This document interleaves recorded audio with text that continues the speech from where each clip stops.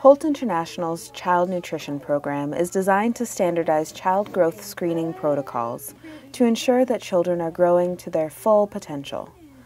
An important part of this process is anthropometric measurements, which refers to the way that children are measured and includes measurements like height and weight. This video will demonstrate the proper procedures for measuring the mid-upper arm circumference of a child. The routine assessment of a child's growth provides an important guide to a child's health, development, nutritional status, and response to treatment or nutrition interventions. Mid-upper arm circumference, or MUOC, is a fundamental measurement for tracking a child's growth and malnutrition risk for children from 6 months to 5 years old. Measurement technique.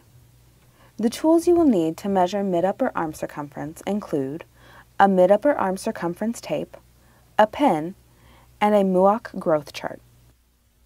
You will need a mid-upper arm circumference tape to measure a child's MUOC. We measure mid-upper arm circumference for children ages 6 months to 5 years and children with disabilities of all ages. It is very important to take this measurement quickly and accurately while using the appropriate tools. A cloth measuring tape is not appropriate. It requires 2 caregivers to measure a child. Before you begin, ensure that one caregiver is assigned to the role of assistant, and the other caregiver is assigned to the role of lead. The person measuring the child must first wash their hands. Ensure the MUOC tape is sanitized to avoid the spread of illness. Start by removing any bulky coats, long sleeves, or other clothing that covers the left arm. If possible, the child should stand up straight or be held by a caregiver in an upright position. Bend the child's left arm at a 90-degree angle to the body. Place the MUOC tape window at the bump on the top of the shoulder and measure to the elbow.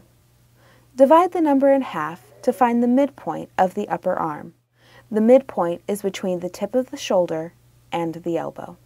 Use a pen to mark the mid-upper arm point using your free hand. Remember to keep the child's arm at 90 degrees. Keep your top hand planted over the bump when marking the midpoint. Some MUOC tapes have a viewing window and a slit.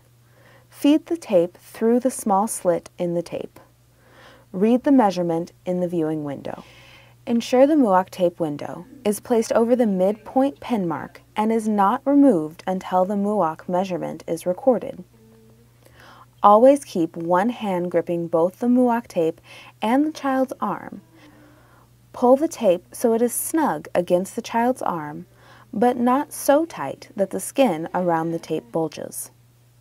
Call the number out aloud and record immediately to the nearest decimal point. Remember, always look for bends or kinks in the MUOC tape before every use. A bent tape will not provide accurate results and should be replaced. Always measure MUOC on the child's left arm. Do not estimate the midpoint of the upper arm. Measure the midpoint from the tip of the shoulder to the elbow bend. Avoid pulling the MUOC tape so tight that the skin around the tape bulges.